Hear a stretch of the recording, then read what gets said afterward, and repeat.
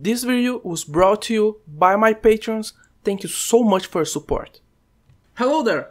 In this video I want to show you how I implemented a moving platform system for Kitchen Tales, my latest game. I am currently developing it. If you want to follow the development of this game, you can follow me on itch.io, and you can also start the repository on GitHub. At the end of this video, you'll be able to make platforms that move on vertical movement. So the character will be snapped to the vertical movement. As you can see, you can go up and down. You'll also be able to make horizontal movement platform. You can see that the character is snapped to the platform itself. And also you'll be able to make any kind of movement, really, even circular movement, but any kind of movement. The character will keep snapped to the platform. So without further ado, let's get started. The first thing that you have to know in order to achieve this system is that the platforms themselves don't need any code at all. But in your character movement of your game, so in the player movement, you just need to switch from move and slide to move and slide with snap. So you have to use this line of code here. But besides that, you don't need any other thing. So to design the platforms, let's create a new scene here. I will create a new 2D scene using a Node2D, and I will name it moving platform. And the first thing that you have to add in this scene is a kinematic body, because since this object will be moving, it will be interacting with the physics as well, so with collisions. And for moving objects, you have to use the kinematic body 2D. And kinematic body 2Ds need a collision to, well, interact with collision bodies. So let's add a collision shape. And I have here a script that allows us to draw in the editor some shapes. So I will drag it here and zoom in and focus again. And this script basically just draw the shape with a color. So if you go back here, I will create a new shape.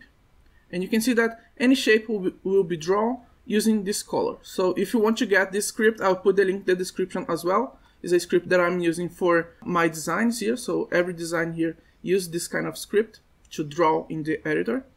And I will use a rectangular shape 2D here.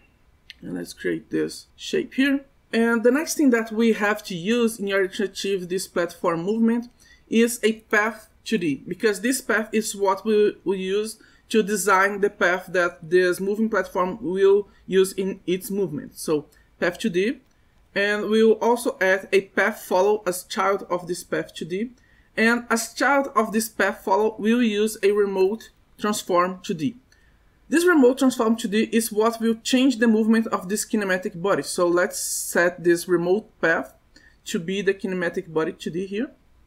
And the first thing that you have to set up in order to achieve this moving platform system is in the kinematic body, you see that in the motion category, we have the sync to physics. And if we see the description for that, it says that if true, the body's movement will be synchronized to the physics frame. This is useful when animating movement via animation player, which is exactly what we'll do next. So, for example, on moving platforms, which is exactly what we are doing. So, we'll turn on this setting here.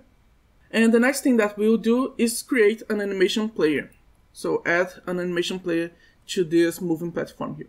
So, the first thing that we have to create here is that we will design a path. So I already have some paths. You can create your path using this plugin that Godot offers to design paths. So if you want to create your custom path, you can basically draw it, and you can also set some curves as well if you want. But I already have some paths here. So I have a wave path, and circle path, and a vertical and horizontal path. I will first use a vertical path here. So it has a starting point and an end point. And then on the animation player, we will create a new animation. We'll create a ping pong animation, path follow. And in this animation, I will set its time to be 2 seconds. We will animate the path follow unit offset. We'll turn off this rotate property here because we don't want the platform to rotate with the path. So we'll turn off this rotate property here. And then in the animation player, we'll also set the playback options, the process mode to be physics, so everything is synchronized to the physics frame. And then in the animation here, we'll create a keyframe for this unit offset. Create. And in the middle of the animation, we will create a new keyframe with the unit offset set to 1. And then we will set this animation to loop. So it will go to this point and then go back here. And this is what we got. So you can see that it's blinking here on the screen. And this is because here we can actually set the unit offset to 0.99. And it will go to the end and then go back. And this blinking will vanish. So we don't have this bug anymore. So we just fixed this bug. And if we want to create circular paths, so just like I have here this circle path, we can drag and drop this path to this path 2D. And you can see that if we have this ping pong animation, it will go here and then back and then here. And we can create a new animation that will just make it finish the movement and start all over without having to go back. I will create a new animation here, and I will call this loop path follow. And I will set it to have just 1 second, and we'll also have this unit offset to 0 and then 9. Actually here we can set it to be 1, so it will be a complete movement. And we can also set this to be loop, but it will not go back because this is the last frame. So it will finish the movement and then start all over from here. So you can see that this is the movement that it will do. And this is it. This is everything that you need to set up a moving platform in Godot 3.1. So if we go back, I will try to design a new platform. So this new platform will basically do this movement and bring the character to this floor here. So I will drag this character here and I will create a new platform.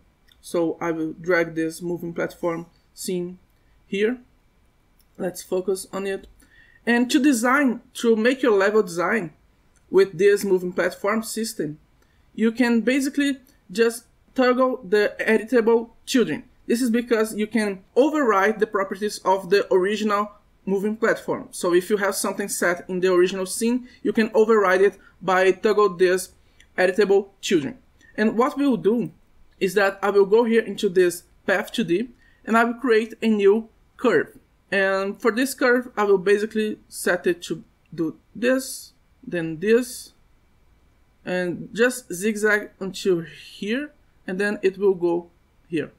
On the animation player, I don't want it to be loop and path follow. I want it to ping pong the animation, so it will go to the end and then go back. So if we test this now, you can see that it will go to the end and then it will go back to the original position.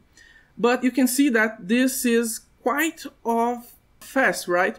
So if you want to change the speed of the movement, you can go here in the playback options and you can decrease the speed of the movement. So I think that I will use 0.50. So it's not too slow, but it's not too fast as well. So if we play here, we have this, it will go to the end and then go back, and I will jump to it. And you can see that the character is perfectly snapped to the platform.